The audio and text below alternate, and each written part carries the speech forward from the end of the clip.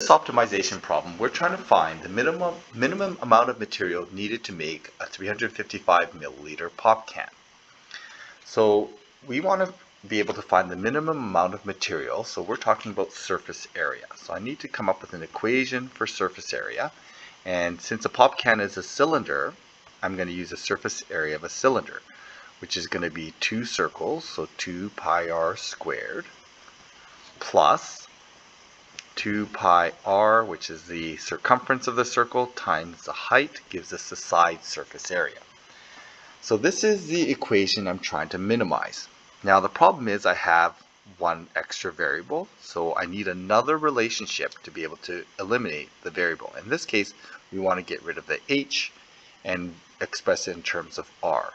So I need a formula that's going to connect the radius and the height of a cylinder.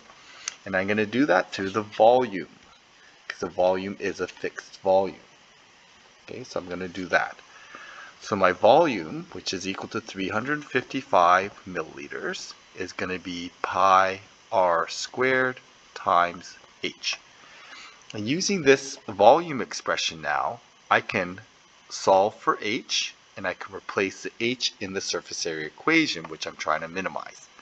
So the height is going to be 355 over pi r squared. Okay, so there's my equation. So now I can rewrite the surface area as a function of the radius. So I end up with 2 pi r squared plus, now when I plug in the h, well, I'm just going to write it in, 2 pi r, and then the h becomes 355 over pi r squared.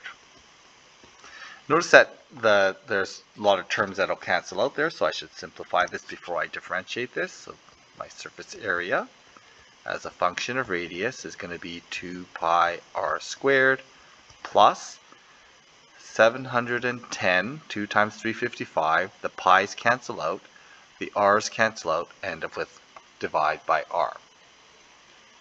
So now that I have the surface area equation in terms of the variable, the radius, I can differentiate this with respect to r. So I find the derivative, and I can set this derivative equal to 0. So I end up with 4 pi r.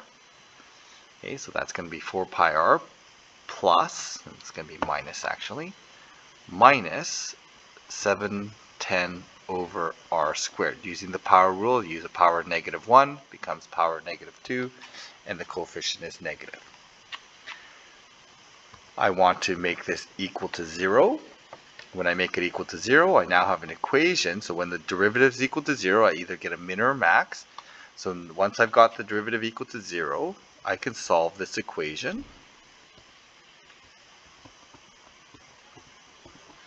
So I end up with r cubed is equal to 710 over 4 pi. Okay, this simplifies to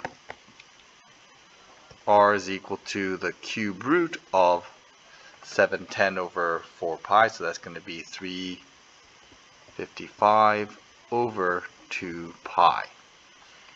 Okay, and as a decimal value, this is approximately equal to, I need to type this into my calculator. Okay, so I'm going to end up with 355 divided by 2 pi. Okay, and I'm going to take the cube root of that,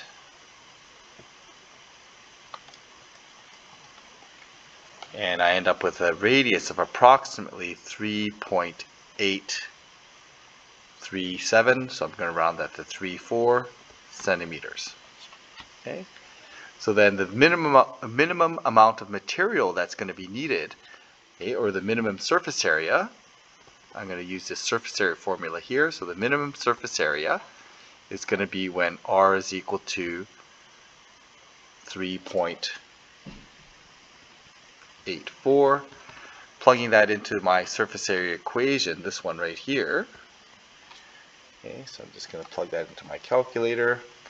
I end up with 2 pi r plus 710 divided by R, and I'm going to get 209.14 centimeters squared of surface area to make that pop can.